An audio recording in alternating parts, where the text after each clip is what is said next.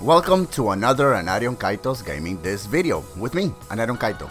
Well, today we got a couple of things to discuss. Thursdays is still one of those days of the week where I'm undecided as to what to talk about unless there's a really big release or some decent news lying around. Keeping things Destiny for the day, I'd like to talk about Destiny and Destiny 2 altogether, specifically at what we can expect for content on Destiny 2. Before we head off, don't forget to subscribe to my channel for more and we hit the 100 mark. I appreciate the support and I'm still getting a grasp on things considering I don't just play Destiny and I really wouldn't want to be labeled as a Destiny channel per se. So I'm still working on that. Anyways, in an interview with Games Radar, Destiny 2's game director Luke Smith gave a brief explanation on how Bungie is shaping the game. Bottom's this, less of a grind, more of a come back to play thing. I'm gonna give you guys a warning, this is not a rant, but I'm definitely giving my opinion on this, so please bear with me and keep an open mind, alright? In my eyes, Destiny has had no clue what the hell they're doing from the start.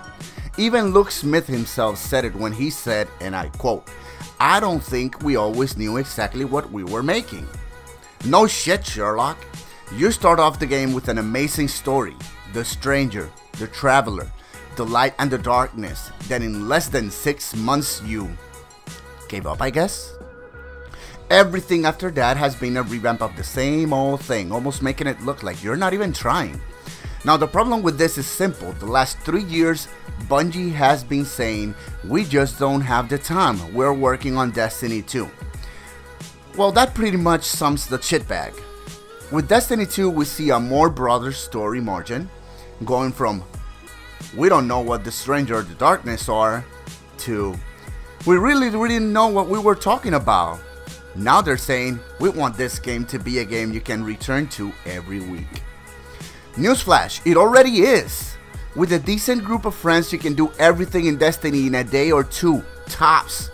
Yes, you're making an MMO-based fantasy first-person shooter. It will tie you down. It will make you grind at least at first. But telling me you're gonna make it easier so that it already is? It's just because 5% of the player base is complaining it's hard now. It's just bogus. Of course, it's going to be harder now. You missed the last 3 years and expect to do everything in a month.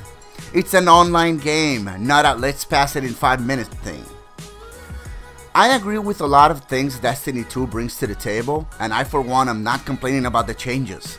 Starting over from scratch, different supers, change of storyline, and big ol' Gary to begin with.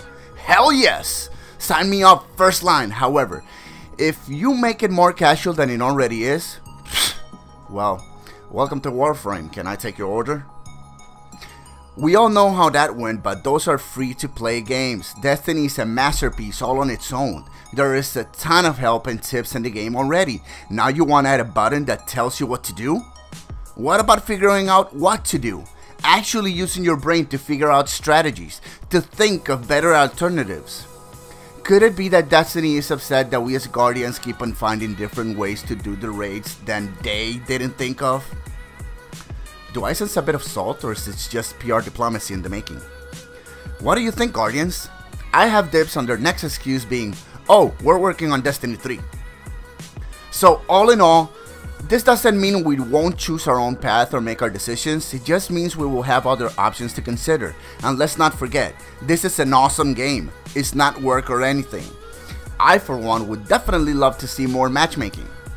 As a solo player, it is a bit hard to do things with a steady group every week, so every once in a while being able to do matchmaking is...